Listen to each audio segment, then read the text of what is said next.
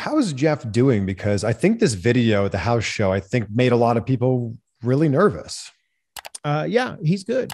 I think he's good. It was basically when he wants to share this story, he will, I'm sure. But I mean, he ended up being exhausted after driving all night. He was on late in the dark at SmackDown, the last match, and they had a 300 miles plus drive, and he got in very early in the morning, and then he had a family emergency, and he was up early, and just I think he was just exhausted and shot, probably beat up at the same time, and he was also very stressed out from his WWE job as well. And I think for him, sometimes he kind of gets in his own head, especially if he's alone, like on the road and whatnot.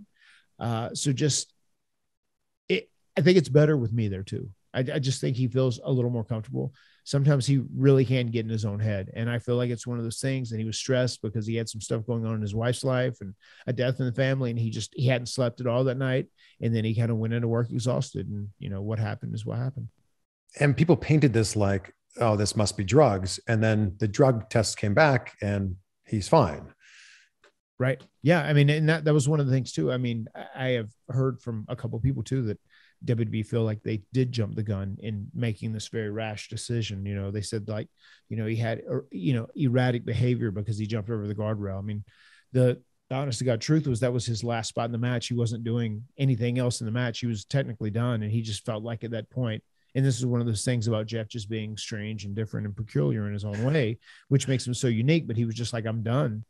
And he just jumped over the guardrail and like took pictures with fans or whatever. And it's just so funny. It doesn't even seem extremely crazy to me when it comes to Jeff, because he just does weird things like that constantly. That kind of makes him who he is. And I think that it seems like WWE is afraid to release people because they're going to show up on AEW now.